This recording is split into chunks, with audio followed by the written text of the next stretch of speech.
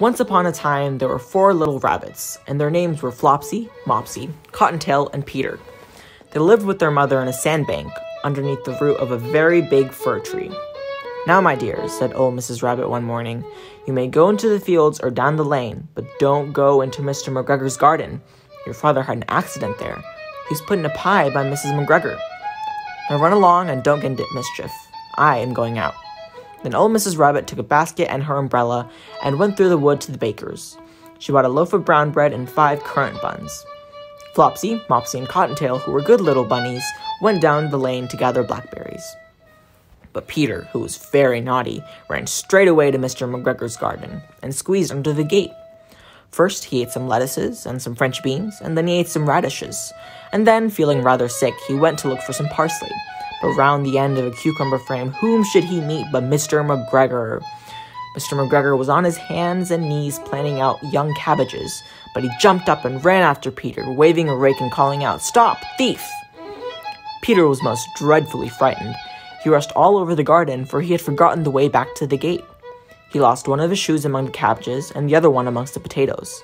After losing them, he ran on 4 legs and went faster, so that I think he might have got away altogether if he had not unfortunately run into a gooseberry net and got caught by the large buttons on his jacket.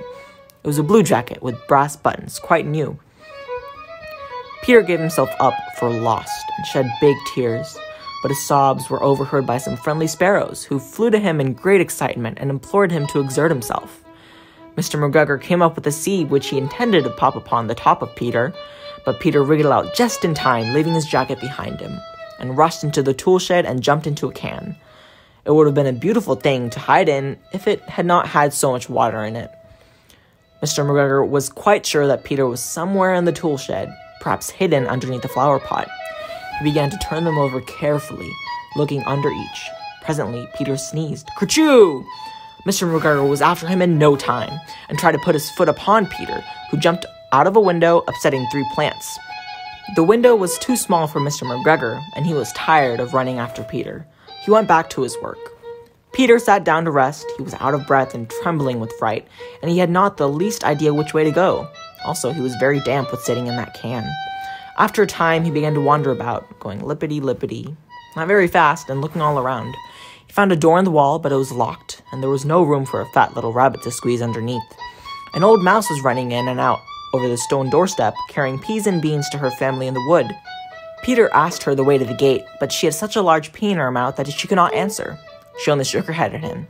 Peter began to cry. Then he tried to find his way straight across the garden, but he became more and more puzzled. Presently, he came to a pond where Mr. McGregor filled his water cans.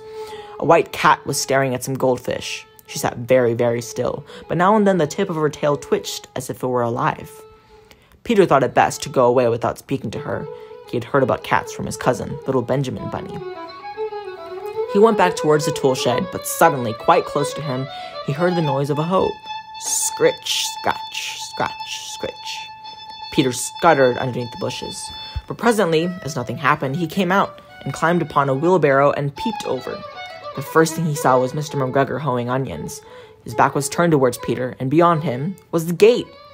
Peter got down very quietly off the wheelbarrow and started running as fast as he could go, along a straight walk behind some black currant bushes. Mr. McGregor caught sight of him at the corner, but Peter did not care. He slipped underneath the gate and was safe at last in the wood outside the garden. Mr. McGregor hung up the little jacket and the shoes for a scarecrow to frighten the blackbirds. Peter never stopped running or looked behind him till he got home to the big fir tree. He was so tired that he flopped down upon the nice soft sand on the floor of the rabbit hole and shut his eyes. His mother was busy cooking. She wondered what he had done with his clothes. It was the second little jacket and pair of shoes that Peter had lost in a fortnight. I'm sorry to say that Peter was not very well during the evening. His mother put him to bed and made some chamomile tea, and she gave a dose of it to Peter, 1 tablespoonful to be taken at bedtime. But Flopsy, Mopsy, and Cottontail had bread and milk and blackberries for supper. The end.